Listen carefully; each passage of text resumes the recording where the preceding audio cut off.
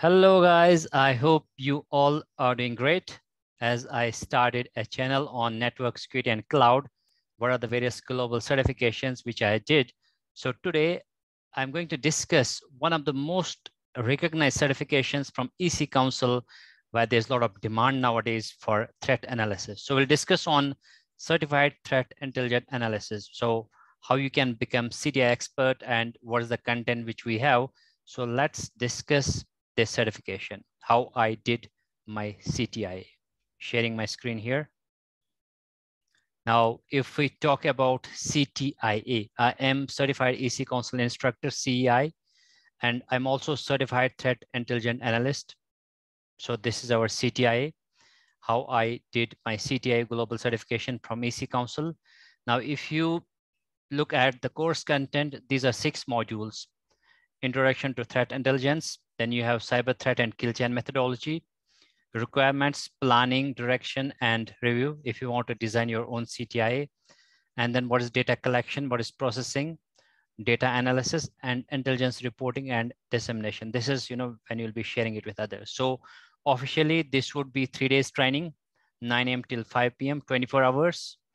And we have a lot of labs here in this 4th module, 5th and 6th, I guess like approx 14 labs here, maybe 3-4 labs here and 3-4 labs here as per the official content. So if we talk about the exam, Certified Threat Intelligence Analyst, this is the exam code 31285. There are 50 questions which we need to answer in 2 hours.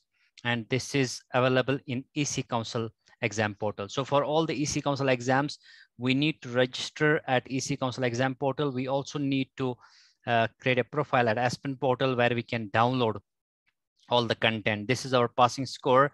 So if I talk about planning this exam, now EC Council will give you access to the PDF and all the labs if you want to design your own lab, or you can also get access to the official lab, which is iLab from EC Council.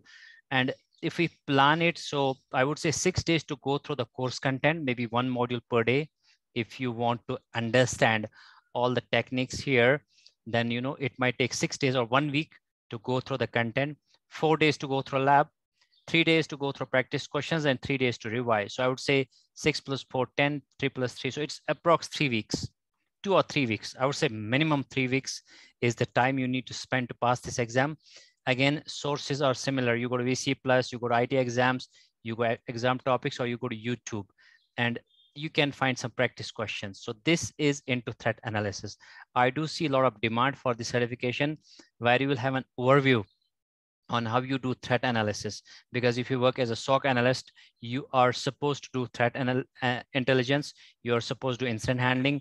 You should do, all other things, forensic investigation. So this is a link which is available here, and that is the latest version. So if you go and search for the brochure, you'll be able to find it. I'll try to see if I can include this in the description. So that is it about this certification. Now, this is how I plan my certification. Only 3 days to cover the course content and to do all these labs. And then you can write your exam to get certified. You can also do a little bit practice because these are some multiple choice questions. It's going to help you a lot if you work as a forensic investigator, if you work in threat analysis, if you work as a SOC analyst. CTIA is one of the good certification from EC Council when it comes to threat analysis.